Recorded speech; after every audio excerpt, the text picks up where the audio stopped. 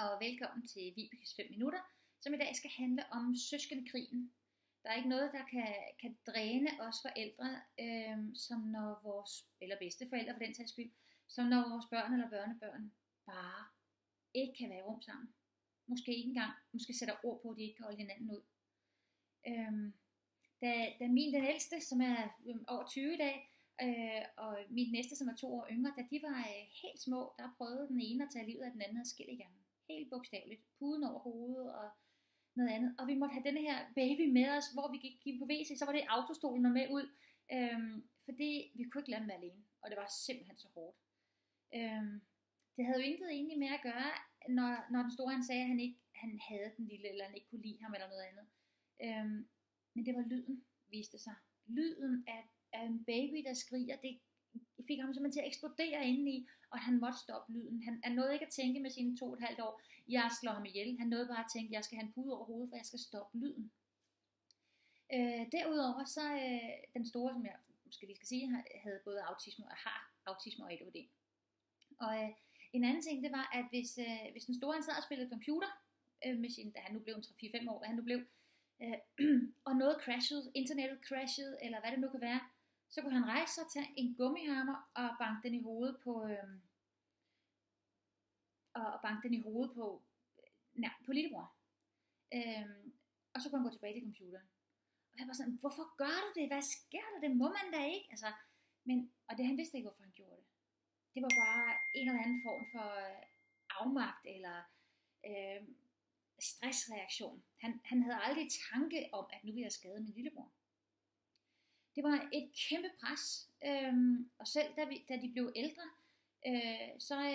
hvis vi vågede at gå i byen, eller bare et sted, bare gå i Netto sammen, så kunne vi være 100 på, i hvert fald 99% sikre på, at inden indkøbsturen på en halv time var færdig, og vi var tilbage igen, så var den første sms kommet, hvor der stod, hjælp, han smadrer mig.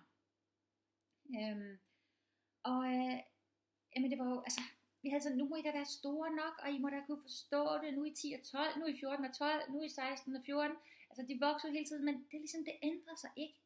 Og vi synes bare, det var så benhårdt, at vi ikke kunne lade dem alene. Og at vi på alle måder altid havde et øre i nærheden af dem. Det skete jo faktisk, de spillede sammen eller legede sammen. Men hold da op, så bankede hjertet også, og man havde et øre hængende klar, og man var hele tiden klar, adrenalinpumpe, du var klar til at løbe ind og sige, stop, slip hinanden, du går derhen, du går derhen. Vi ved hjælp af familiekonsulent, både dengang, og vi har haft et par gange i løbet af de her mange år, fik vi nogle gode værktøjer. Og det bedste værktøj, det var at lave nogle klare afgrænsninger på forhånd. Ikke når skænderiet var sket, så må du blive på dit værelse. Men når jeg vidste, jeg skulle gå, så da vi i starten havde vi et meget lille hus på 80 kvadratmeter, så lavede vi kridtstreger på gulvtæppet.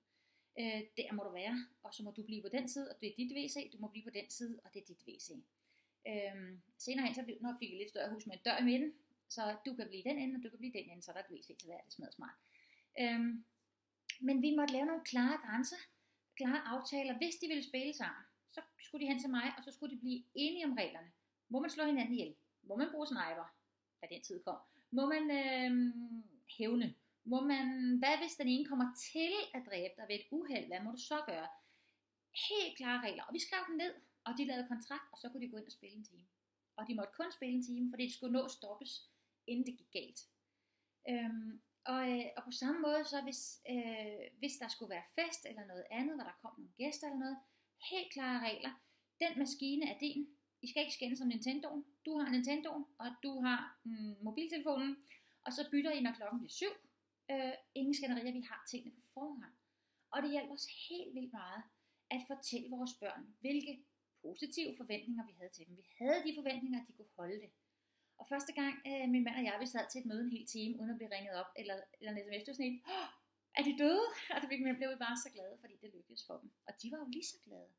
De havde jo også den der følelse af, vi bosser den igen, mor og far kan ikke stole på os, de tør ikke lade os være alene, vi burde være fornuftige. Men nu lykkes det, nu virker det.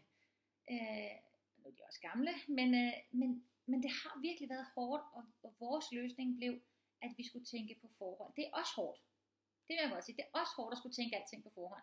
Men det er ikke nær så hårdt, som at trøste børn, der græder. Som at se de mennesker, man elsker, skade hinanden. Det er næsten ikke til at bære.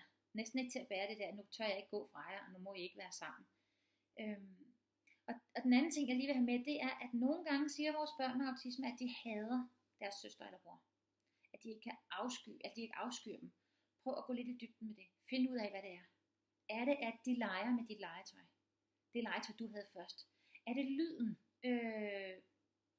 Er det lyden af Prop og Bertha, der går igennem væggen? Det var nemlig her.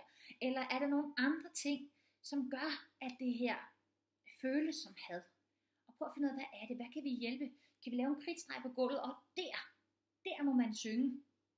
Men man må ikke synge inde på værelset, fordi det kan det kan brormand høre inde ved siden af. Find ud af, hvad er det, der irriterer? Hvad er det, der provokerer? Og så gå ind og arbejde med det. Og det barn, som bare går hen og smadrer sin bror eller søster i afmagt, det barn skal have et værktøj. Det barn skal vide, hvad er det, jeg må smadre? Er det boksebolden? Sådan en købte vi midt i stuen. Kæmpe stor boksebold. Den må man smadre. Og det virkede. Så blev lillebror fri. Den har godt nok fået mange tæsk.